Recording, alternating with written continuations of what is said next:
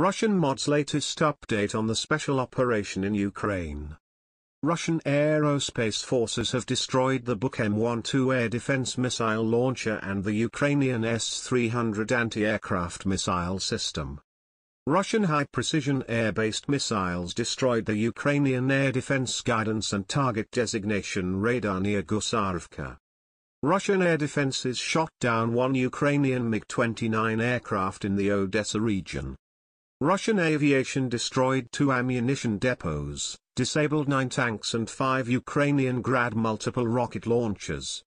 Russian air defenses intercepted a Ukrainian Tok-Ku missile in the LPR.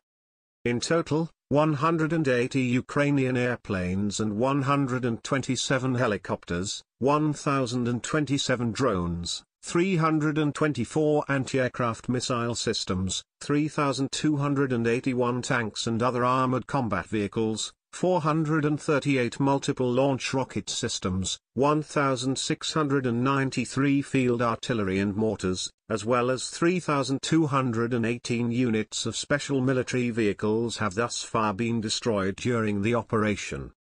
Subscribe to Sputnik News.